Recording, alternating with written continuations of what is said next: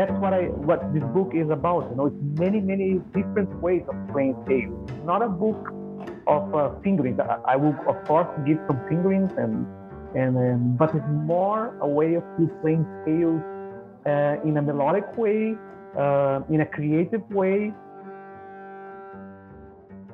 We are talking today with one of my favorite people in the double bass world. I've had him on the podcast before, and it's great to do a round two. I'm Jason Heath. This is Contrabass Conversations, and we are talking today with Marcos Machado, who is, boy, what does Marcos do? I don't even know where to start. He is the author of Tao of Bass, Volume 1, and soon to becoming Volume 2. That's part of what we're talking about today. He also teaches at the University of Southern Mississippi, and he did a wonderful course last fall 2019, called Integral Technique. And that was put out by Discover Double Bass. Marcos went over to England to film this course, and I just love this course. Didn't do a podcast about it, just the pace of life made it a little challenging, but I did do a review of it. And I love that course. I'm so excited about Volume 2, which is coming soon. So we talk about that, much more. And Marcos is going to be joining us for the International Online Bass Summit in June. That's June 24th through the 28th. BassSummit.org is the link. If you haven't checked it out, go check it out. That's linked up in the show notes. Marcos is going to be one of our presenters digging into fingering systems. And so if you enjoy this, you'd love to hear more from Marcos, I guarantee you, over there. And speaking of the Online Bass Summit, we're into the hundreds in terms of registrants. We've got 70 presenters, I think, something like that. It's a who's who in the world of bass, from John Clayton to Chichi Nwanoku to Gary Carr, Francois Raboff. By the way, those people have all been on the podcast, except John, but we're getting John on soon, and so many other people. I would love to see you there. I know we're in weird times, but it'd be great to have you there. And we've got some great sponsors for this event. We're going to be featuring a few bits of audio for the next month or so from the sponsors for this event, and I'm proud to say that Nick Lloyd basses. Nick Lloyd is one of the sponsors. He's a past podcast guest and great guy. I've had some really good times with him. Nick, at the 2018 Bass Europe event in Lucca, Italy, it was around 100 degrees Fahrenheit. So what did Nick do? He went out and bought, I don't know how many fans. He must have cleared Lucca, Italy out of fans, but he just made it his mission to get people more comfortable than they were, and that was much appreciated by me and the other sweaty bassists there. He's done so many other great things for the bass community, and he's one heck of a bass luthier. So we're going to play a clip of him describing how to clean your fingerboard and your strings without dropping your sound post, and there is a video version of this too that's linked up in the show notes. So without further ado, here's Nick Lloyd from Nick Lloyd Basses. Hello everybody, my name is Nick Lloyd, and today I want to show you how to clean your strings and fingerboard without dropping the sound post. I like having a clean setup, and this is something that any bass player can do at home. So first thing, get your bass horizontal, say on a kitchen table, and there are three things you want to have in front of you: paper towels, ammonia-free Windex, and 4/0 steel wool. So first step is just detune your bass, and then pop the string off the bridge, off the nut, take your steel wool and rub it up and down the strings. While the tension is off, take the steel wool and rub it up and down the fingerboard to get rid of all that finger dirt that's been building up over time. And when you're finished with that, take a piece of paper towel, spray the ammonia-free Windex or glass cleaner into your paper towel, and you can rub it up and down the fingerboard and up and down the string. This will not harm the fingerboard, this will not harm the strings. Put the string back in the nut, back in the bridge, tune it up to pitch, and repeat to the next string. That's it. Thanks for watching. Thank you, Nick, for that advice. Folks, check out the video of that. That's linked up in the show notes. And thank you, Nick, for sponsoring the online Bass Summit, BassSummit.org. Very cool. Okay, let's get into this conversation with Marcos, and we're going to start with a clip of Marcos playing the Bottazzini Concerto No. 2 Cadenza. We'll end with a little bit of that, too. This is from Marcos's Discover Double Bass course, and it just shows you what a beast he is.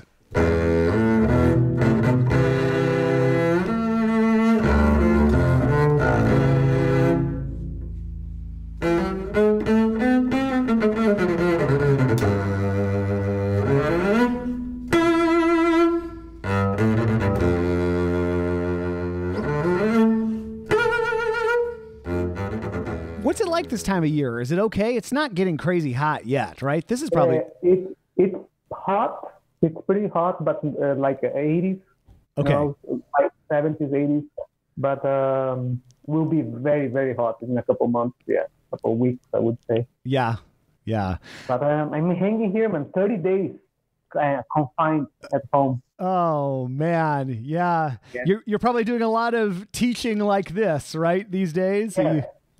That's what I've been doing, teaching, and trying to keep sane. Yes. Exercising myself, going outside, getting some sun, teaching a little bit more, playing. Mm-hmm.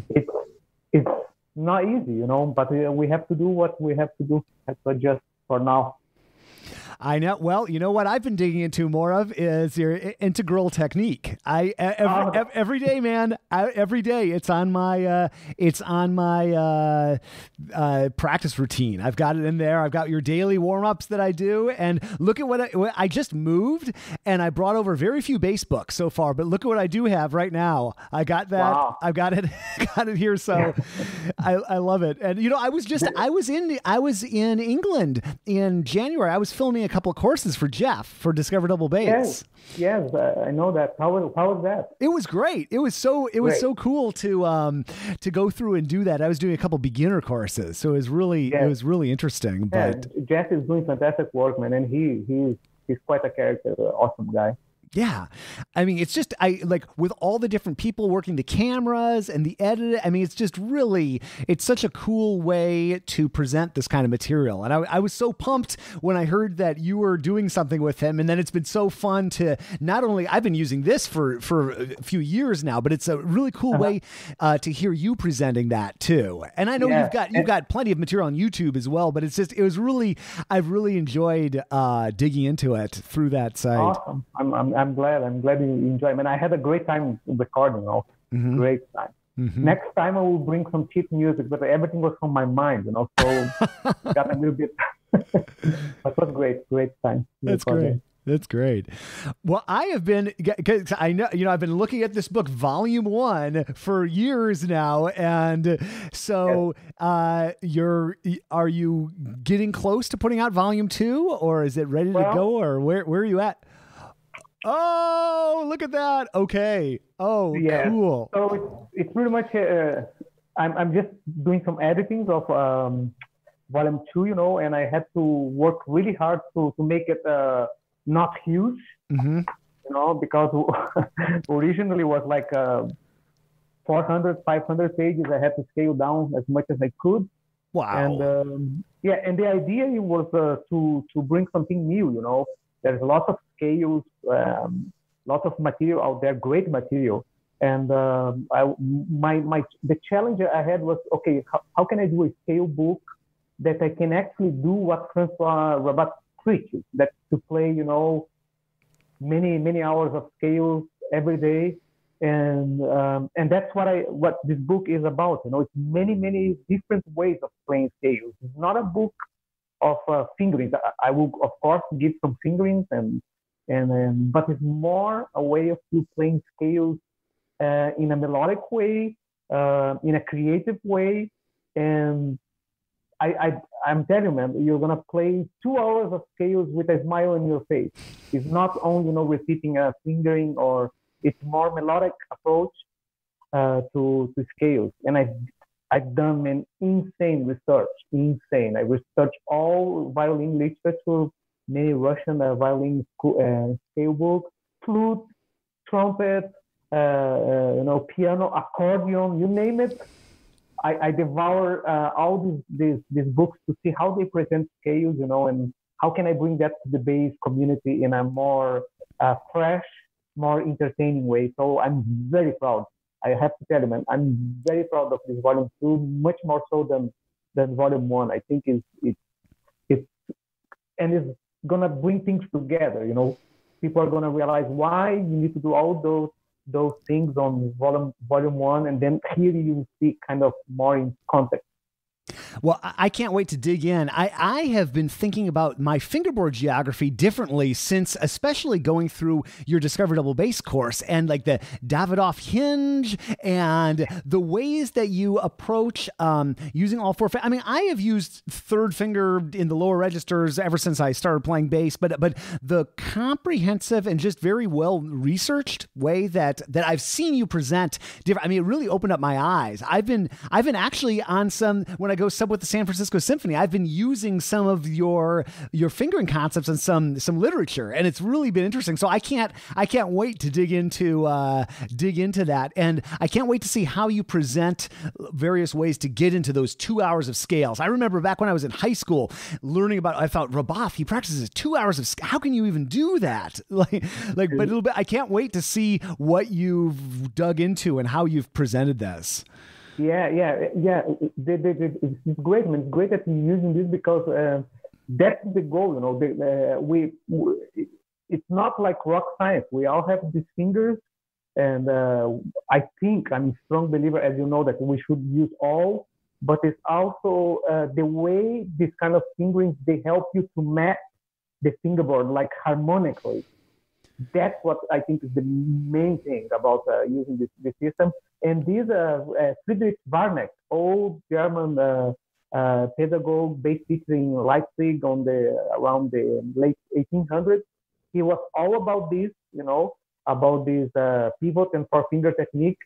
And the way he presented was more like a harmonic, based on harmony, the importance of you kind of, you can take that little block that you're using with fingering, and you can actually see all the modes, all the chords, all the arpeggios.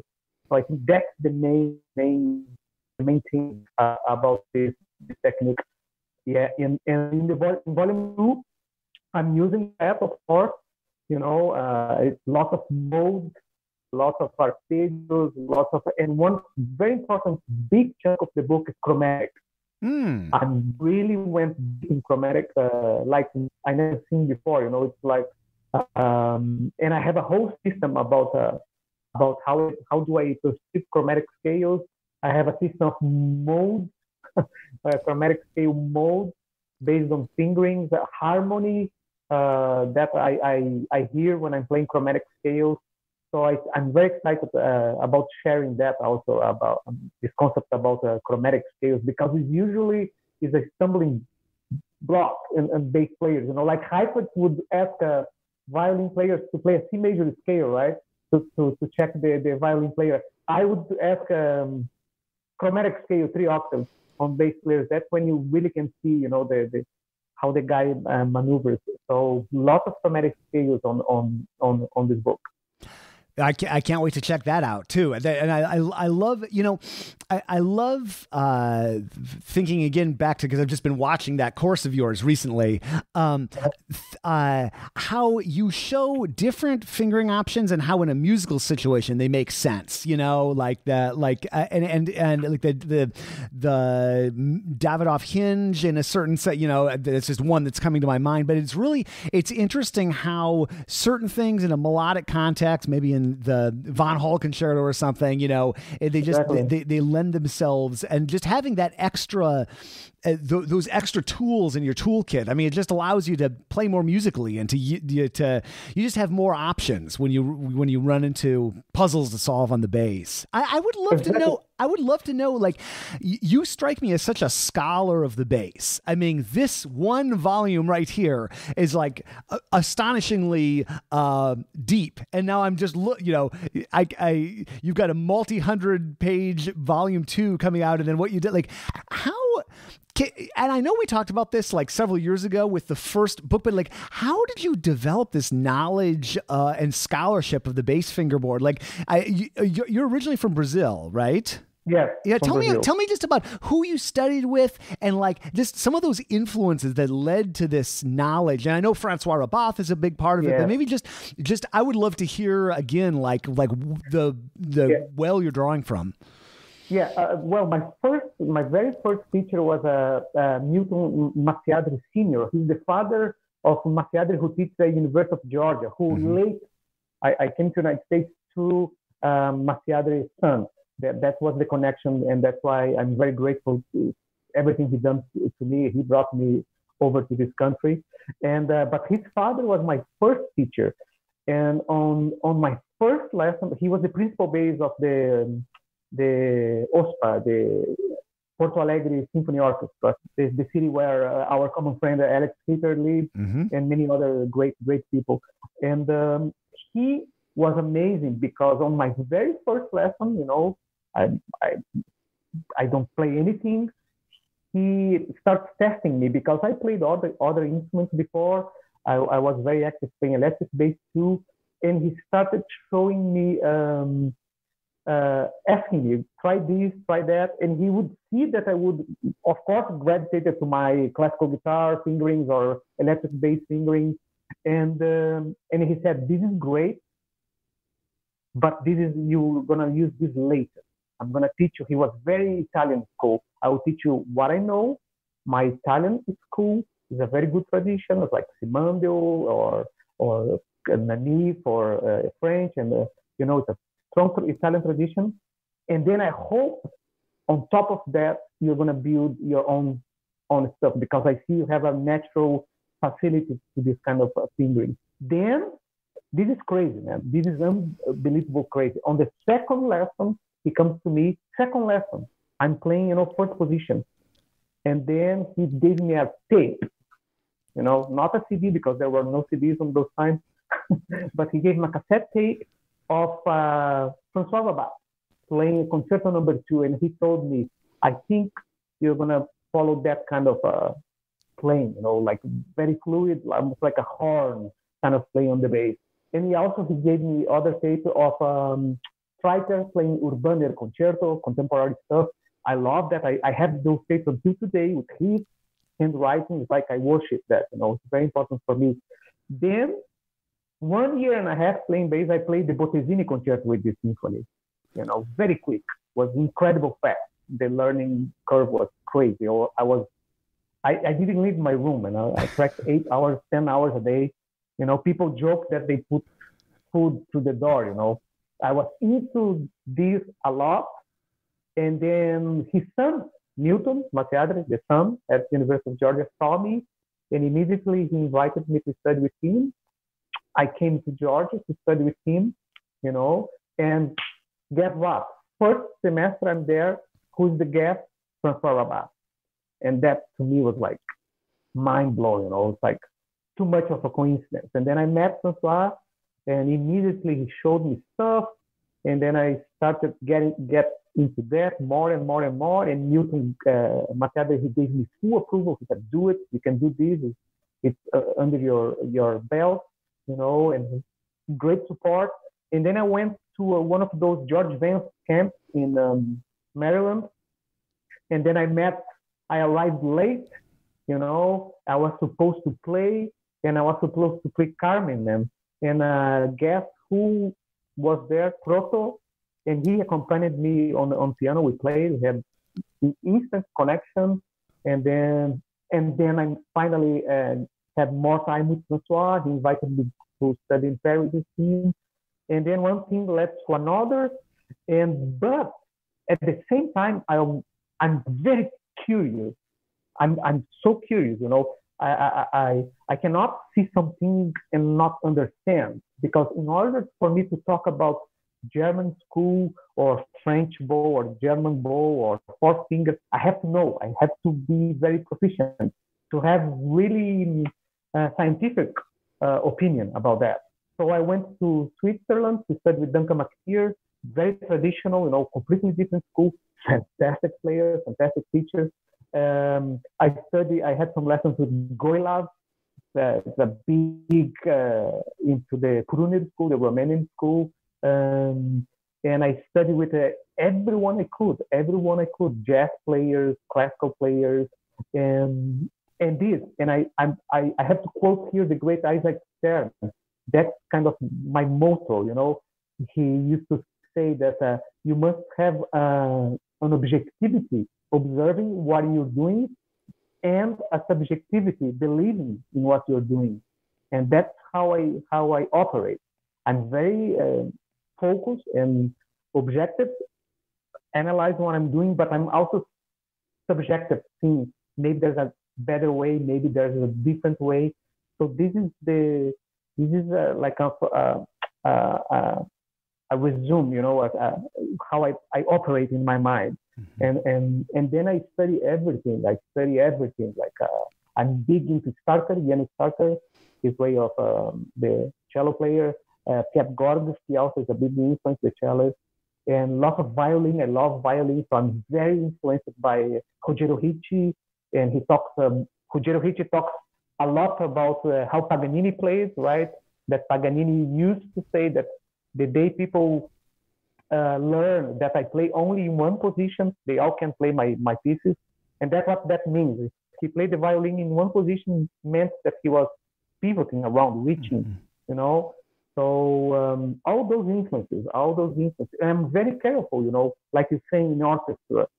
I'm very careful because if I'm playing an orchestra, I have to kind of blend with the section. I cannot go there and, and do crazy stuff being the ugly duck in the bass section. I have to kind of go with the group, and I'm very flexible, and that's why I study all approaches, to be comfortable, because all these, man, at the end, it's very personal choices. If you're gonna see like people like let me think here, like Zino Francescati, like a famous French violin player, he is all into like pivots on the violin and kind of connecting positions, and always shifting in strong beats. A big player, right? But if you compare to like Luz Persinger, this is the teacher of Rogero Ricci, teacher of Menuhin. He thinks different. He thinks that you cannot always think that you have to shift in a strong beat. He thinks it becomes a little bit too dry, So it's very personal. It all comes down to what your heart is telling at the end. At the end, it's all about music making, about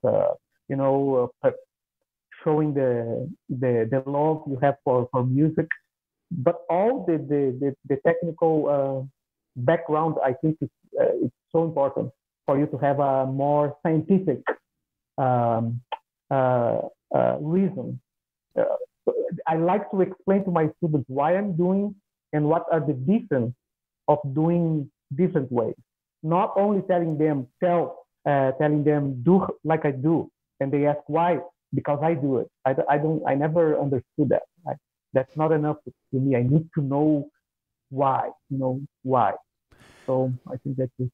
Yeah, well, that's something I've always loved about the way it seems that you approach the bass, and in your materials too. Whether you're using pronation or whether you're using finger motion, or that's kind of a basic way to describe what you talk about. But like, I've really opened up my mind to possibilities, and I think it's interesting because you just present like, here's one. Why don't we learn how to do it this way, and then why don't we learn how to do it this way, and then depending on the musical context and everything, even just the way I orient my hand in the lower positions, I think has changed a little bit.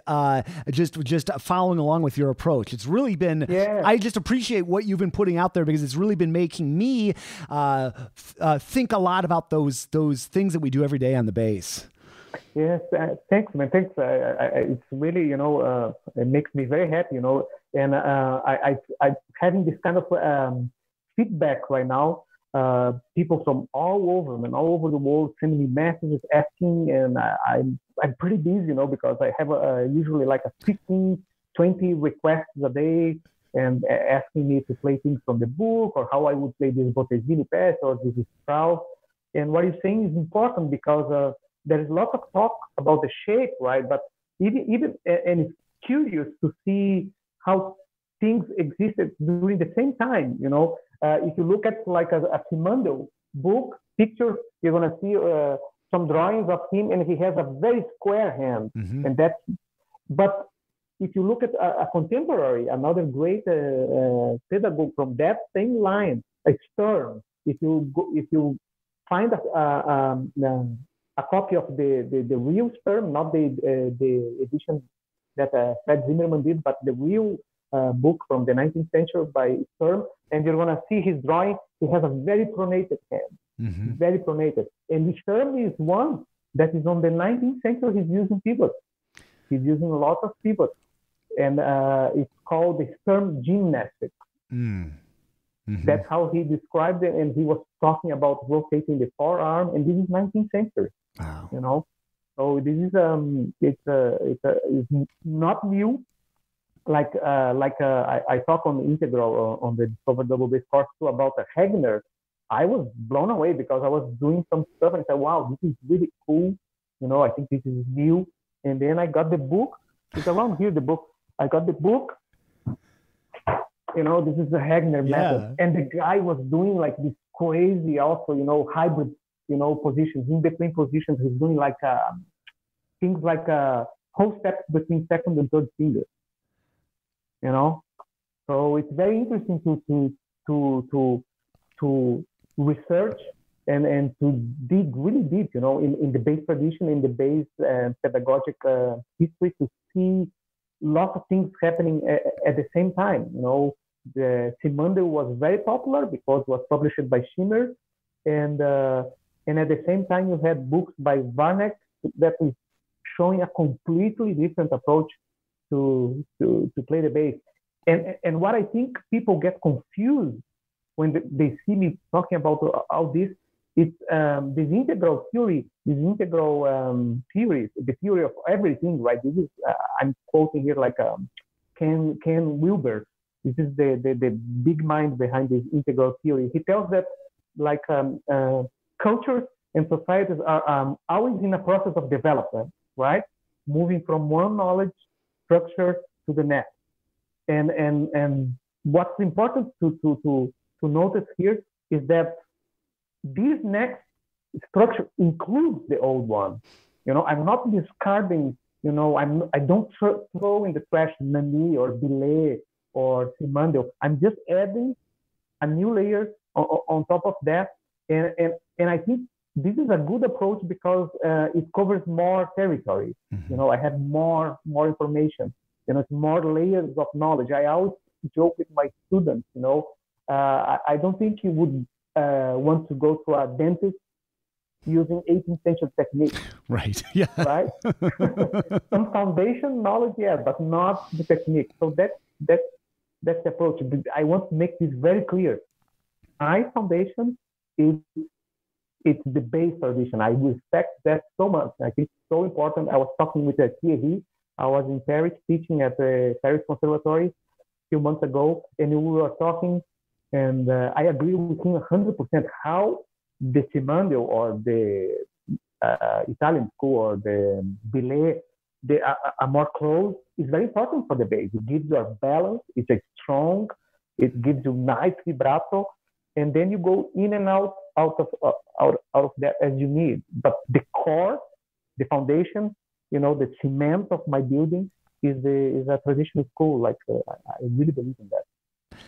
Well, you know, I've been thinking a lot. I would love to, and I'm sure this has changed for you over the years, but you know, what you've put out, I find so interesting. What I have so far, volume 1 of Tao of Bass and integral technique, and I've been playing around with how to incorporate it into my own practicing. You know, and I've been doing all sorts of different things. Sometimes I'll kind of go through it like a book and do like one exercise a day. Sometimes I'll take a week and I'll go real deep on the exercise. And I know there are so many different ways to approach this, or just to approach technique in general. But I'd love to know, like, what do you do these days in terms of, like, do you have a pretty set practice routine you like to go through? I've seen you online doing various exercises. I know just to, like, I know you do some pure technique every day, it seems like to me, but like, I just love to know what your time in the practice room these days looks like how you structure it. And that's a big question. Well, sorry, but yeah, that's a huge question because I use lots of variety. You know, I really like the concept of interleaving practicing, not the block practicing. I really, it's very rare for you to see me repeating something over and over and over. I'm more like I'm a human being, and as a human being, I need stimulus. So I need different things happening. So what I've been doing lately is first with this whole COVID-19 and all this. One thing that I decided from the beginning when they decided that we should do this quarantine to protect people, I'm all for that. But I decided I will keep a schedule.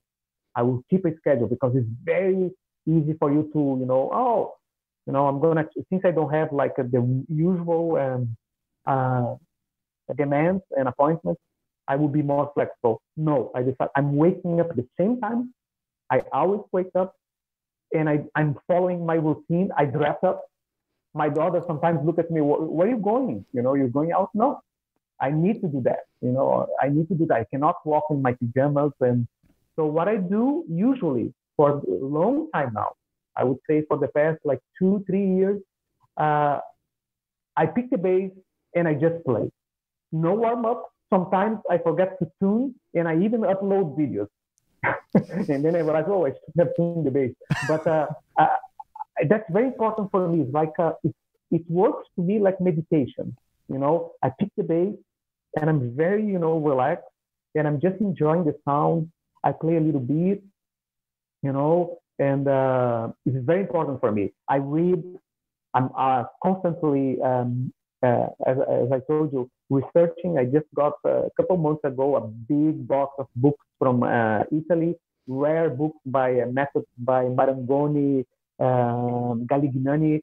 So I'm devouring that. So I do that in the morning. I read, then I look on my Instagram page and what the requests are. Lots of students from everywhere, from Iran, from Uruguay, from Brazil, from United States, from Germany, and then I see what they ask and what should I share. Many of the things they ask I send privately because I don't, it's too private. And I see, this guy is asking how I would approach, I don't know, this Bottesini. So I read that and I upload that to share.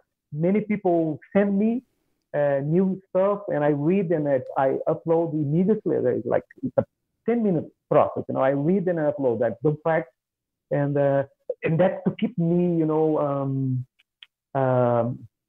entertained. And I need that for entertainment. Then I go to breakfast, and then I come back focused on what I need to do. Nowadays, I do little technique, very little technique, because I've done that so much. But if I feel something, if I feel something, if I feel, my third finger feels a little bit funny, or my wrist, then I focus on that, specifically on that. And that's what I recommend my students to do with the Tao.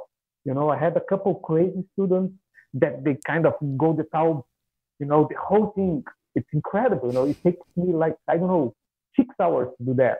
And they are working and what I think, there's so much information there. And if you learn, there's a little secret inside the book. If you start discovering the book, I have some students from all over that are discovering, and that's the most joy I have. There's a couple pages, 3 or 4 pages that are specifically for some positions, a coordination between the second and third finger. There are a couple pages packed together there that it pivots in 2 strings. There's little pack inside the book, and that's what I recommend you to do. If let's say you want to improve your shifting, but shifting, connecting, not single notes, but connecting positions. There's a section there to help with that. You want to improve pivot across 4 strings. There are section there for that. So it's a book. It's like the Tao. Yeah. It's like the Lao Tzu Tao teaching book. It has no beginning, no end. You can open that book, and you can go to, to poem or to, philosophy number 30. And it's fresh, it's new, has no beginning, has no end. And I think that's what the book is, It's not a progressive book. And I don't think I have inside of me an ambition of writing a book that's progressive, incredible work done by Billet or Simandl or Francois more recently, or Montag, all those great pedagogues that they did step by step. I think that's done. We have great material. Mine is more something, it's like, it's a dream book that I want to have when I was in college. And I want one book with everything, with pivot, sheet, speed exercises, 40 string exercises. That was my dream, So I think that's the function of the book. Is a book for you to use, combine with whatever you've been using lately. Yeah, I love it. It's been really interesting for me just personally to go through and then find something that seems to like resonate with where I'm at musically, or something where I feel like, oh yeah, I could feel something sort of unlocking. So it's interesting. And as you're describing it, that really is what it feels like to me. Yeah, it's like this. It's not a modular journey through the bass. There is no beginning or end. That's a good way to look at it. Yeah. Yeah, and if you look, looks are deceiving. Right? If you look, sometimes you go to the more towards the middle of the book or the end, and there is very intimidating looking exercises there. But I think the hardest thing to play beautifully, and perfectly, is the beginning of the book with very simple patterns, because everything must be perfect. The way you're moving the fingering, the way you're lifting or releasing or doing the torque, the coordination. So it's very deceiving, I have students, very advanced students, that they can, blast over some advanced etudes, and they have major issues with the easy beginning of the book. I'm quoting marks here because and the more we play, I think you're the same, right? The more we play, the more we practice, we realize the hardest is to play simple. Yeah. The hardest is to play simple well, Well, I can't wait to check out this volume 2. Do you have a release date for it, or? I don't have a release, but I'm speeding up because finally I'm doing the finale work. Because usually I use students. I'm still using students as to help me with the major things. But now with me working on this, I think it's going to speed up the process. And I'm in this kind of process now. I have like a pencil. Yeah. Look at that. Yeah. This is how it looks. Well, it's going to be on my practice stand soon. I can't wait. I hope so, man. So I'm hoping, and definitely after this semester is over, for sure, this summer for sure. And because it's so many people asking, even local great players like my heroes, like Thomas Martin, usually he sends message, when is the book? I need the volume 2. So I better do this, I better do this as quick as possible. So I'm hoping and aiming for the summer latest. Okay. Well, I can't wait. I'll be sure to spread the word as soon as it comes out, and I'll link up to taoofbass.com, the website, and of course you on YouTube and Instagram and Facebook and everywhere, and I'll just send people to, because I really enjoy seeing what comes out through those channels. I think it's just such a cool way that you're interacting with the global bass community. It's really interesting. It's got to be really interesting to open up that Instagram and see what people are asking about. What a cool thing. Man, I have to tell you, man, it's one of the coolest things I ever done in my life, because to get messages, bass players from Syria, Iran, Philippines, Malaysia. I didn't know they have, bass players in Malaysia, and, Greece, Bolivia. It's mind-blowing. It's, and this interaction, they ask, I send what they ask, the video explaining, and then they send their video back.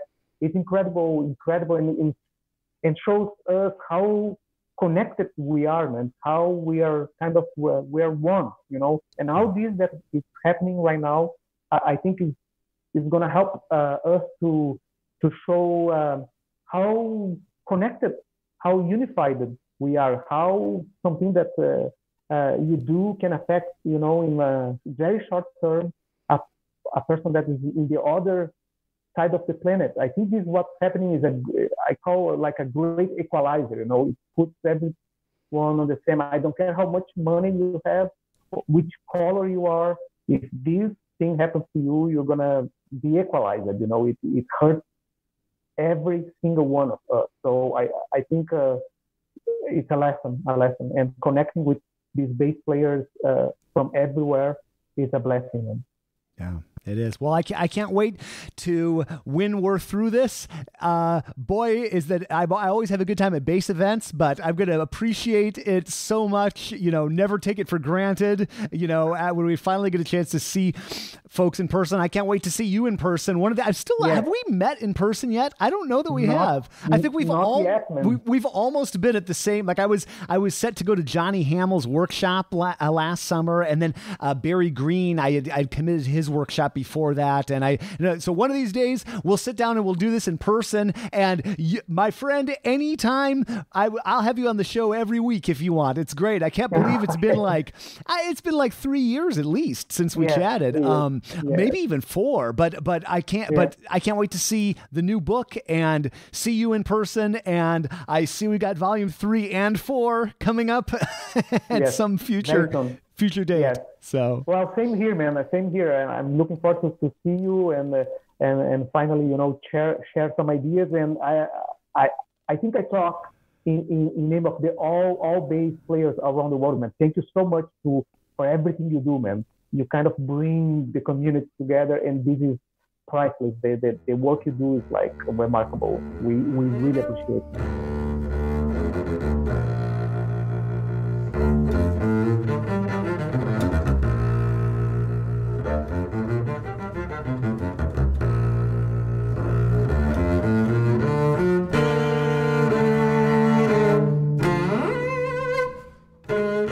Thank you, Marcos. Folks, check out Tao of Bass. Check out Marcos's website, marcosmachado.com. That's linked up to in the show notes. Definitely check out Integral Technique from Discover Double Bass. What a cool course.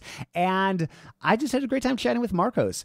I hope you're enjoying these podcasts and they are some source of comfort or normalcy to you. I'll tell you what they help with for me is just looking at that number. We're creeping up on 700 episodes. And I look at when the pandemic started, and that was like I was looking at like 670 or 675 or something like that. And I guess it seems like a lot of numbers, but in the grand scheme of things, I think, okay, I've done 700 of these. We've only been pandemic mode for a fraction of that. So maybe that's a nerdy, weird way to get some perspective, but it seems to help me. Hopefully you are doing well. Again, I'll reiterate, I would love to see you at the International Online Bass Summit. What a cool event. And yeah, I hope that you're able to join me, join Marcos, and all the other people that are there. I want to give a huge thanks to the people that help put this podcast together. They are Michael Cooper, Steve Hinchy, Trevor Jones, and Mitch Mooring, who makes beautiful basses in the Dallas-Fort Worth area. Learn more at mitchmooring.com. Thank you also to Krista Copper for archiving and cataloging and doing a fantastic job keeping track of all the variety of topics that are covered here. So thank you, Krista. Thank you, Marcos, for chatting today. Thank you for listening. I'm your host, Jason Heath, and we will see you again soon for more life at the low end of the spectrum.